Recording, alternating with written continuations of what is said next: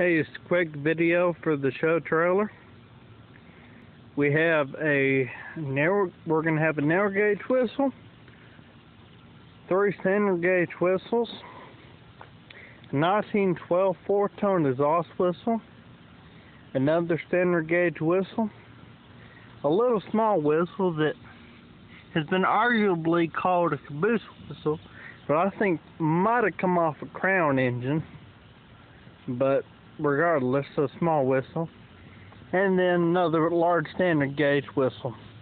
Of all the whistles on the rack this year, this last whistle is the only one that doesn't blow. Well, it tones, but it has a leak in the valve that I don't feel like machining at the moment. We have a number 2 Nathan air chime that I have set up, and we have a 3-tone Leslie. Those 3-tones in bad shape. The story is it was on an engine that was wrecked, and as you can see, they started to cut it for scrap, but decided to save it. It does tone, but it needs some work. So this 3-tone Leslie is going to take some more work before I do anything with it. But it's on the trailer anyways. This if I decide to post it, this Nathan number 2 air chime was the one that I had on the Fairmont MT18 or 14, whichever it was, I forget. But these are the whistles this year that are going to be going to the show.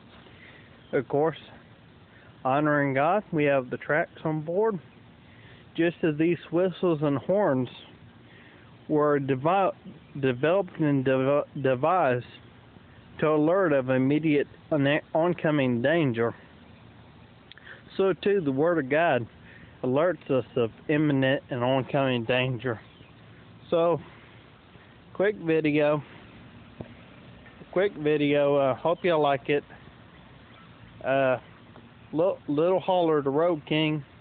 Great job on that Maytag, and gave me the idea for getting these all together and putting it together.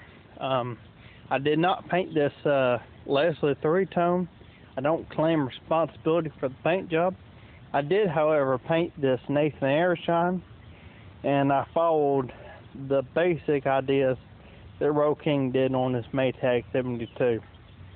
So this is the whistles, and if you're in or near Raleigh, North Carolina, these whistles will be toned and shown at the Norris Creek Farm Show in Lewisburg, North Carolina, April the 19th to the 21st.